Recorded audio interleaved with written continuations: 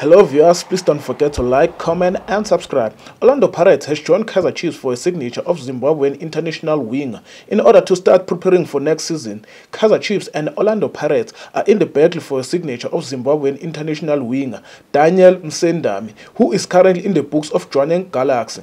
Msendami's contract with the Botswana-based outfit is set to expire at the end of this month. Indications are that Msendami will not renew his contract with joining Galaxy, as he is eyeing a move to one of the two Soweto giants, which is Kaizer Chiefs or Orlando Pirates.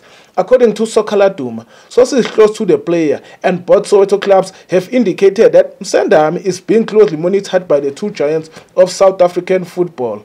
Msendami is part of the Zimbabwe squad that will play against Bafana Bafana in the 2026 World Cup qualifiers next week. If it's for the first time you heard about him and you wonder why the Soweto Giants want to sign him, just watch the game next week against South Africa. Msendami has scored 12 goals and has 16 assists across all competitions this season for joining Galaxy. I think Msendami must join Chiefs if he wants more game time, and he must join Orlando Pirates if he wants to win trophies. Thank you for watching.